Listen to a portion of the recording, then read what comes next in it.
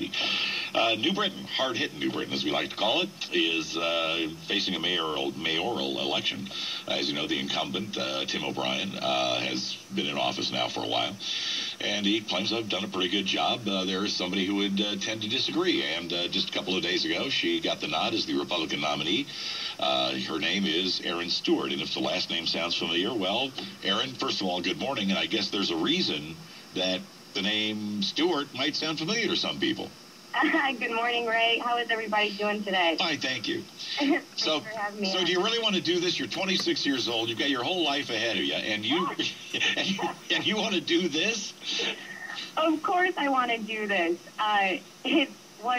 There were a number of factors that helped me make my decision, and to my father's disdain, I chose to go ahead with this because it pains me to see what's happening to our city on a daily basis.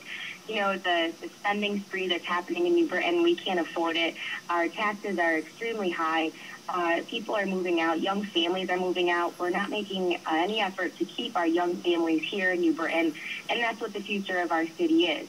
And if we don't embrace the youth in our city and the young families, what are we going to become? Right. And so that's why you're there. You're 26. You can certainly relate, certainly by age. Sure, 26, but surprisingly, I have been for 10 years now, serving the city on numerous boards and commissions. Wow. Started on the Board of Youth and Family Services, moved on to Commission for Community and Neighborhood Development, where I served as vice chair and chairman of the budgeting committee, and most recently as an elected member to the New Britain Board of Education. Erin, how big a deal? I just pulled up a couple of stories. One is, of course, car taxes went up. You had a reval, which also had to make the mill rate go up a little bit. So you've got, I mean, you are facing, what kind of revenue problems are you facing in town? Sure. So what had happened this year is we had, under the current mayor, a 20% tax hike. Our mill rate was 36.63. We went up to 44.12. That's 20%, and people can't afford it. But our taxes haven't been risen equally. So you've got some people who are actually paying less on their homes, but others who are paying about $1,400 more.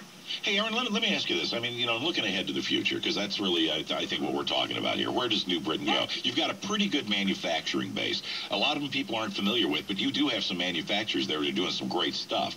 Is that what you build it upon, or what? Oh, we have to. We've got to become business friendly. I mean, we're talking about when Stag Arms was discussing leaving New Britain. Rumor had it, they called for an interview with the mayor of New Britain, and he declined. He passed him off on the staff. We've got to make a priority to meet with our business owners like that, our manufacturers, because we've got to keep jobs in New Britain if we want our city to grow. You know, I've said this a million times. I'll say it again. I absolutely love Britain, but our residents are fed up with government. We need to restore trust in government and get somebody back in there that has the ability to look someone straight in the face and not lie to them. You know, it's time for a new mayor. It's time for a new generation of leadership. And I'm excited to bring that to the table. Erin, as you know from your father, one of his chief opponents were the unions, the town employees. Is that going to be a problem for you? Absolutely not. Can you get them to vote for you? I can't really predict the future, but I wouldn't intend on it. No, but I do remember, you know, there was a lot of friction between them because, I mean, your father was looking at, and let's talk about you, but one of the problems that he was facing was you've got this is a very expensive town to run. That it is. But, you know, he is tough. He is tough to deal with. I'm not saying I'm going to be a softie by any means, but I look forward to having his guidance along the way. I think that, you know, he would be the best person to turn to, having done the job for 8 years. Now we're making a mistake, it will be me making the decisions at the end of the day. Okay. I just want to say really quick, in addition to myself getting the endorsement, we endorsed my team, all of my candidates running for city council.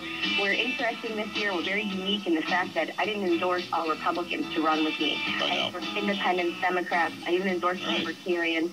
I think that really encompasses what New Britain is all about, and I look forward to the campaign. Well, first of all, I think you've got a leg up because you say New Britain properly, so I've got to give that to you. And I can tell you're a native. Hey, listen, Erin, good luck to you. We'll talk between now and the election, okay? Yeah, thanks, Ray. Take care. All right, talk to you later, 6:25.